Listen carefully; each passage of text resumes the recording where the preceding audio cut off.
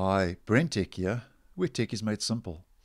So the first Patch Tuesday cumulative update for the Windows 11 operating system is now starting to roll out, and that is KB5006674, which started rolling out yesterday on the 12th of October 2021, and I'm receiving my update today on the 13th in my area of the world.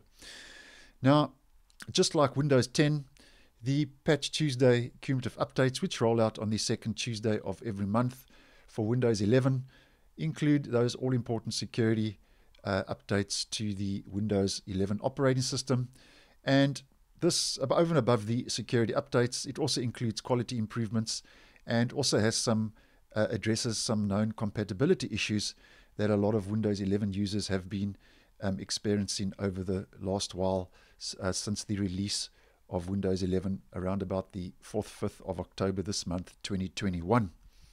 Now, as always, if you'd like to see if you have the update, we just head to our settings menu, Windows Update, and just like Windows 10, the Patch Tuesday cumulative updates for Windows 11 are also compulsory mandatory updates and will be installed automatically onto your device. And yeah, it's the update, cumulative update for Windows 11 KB5006674.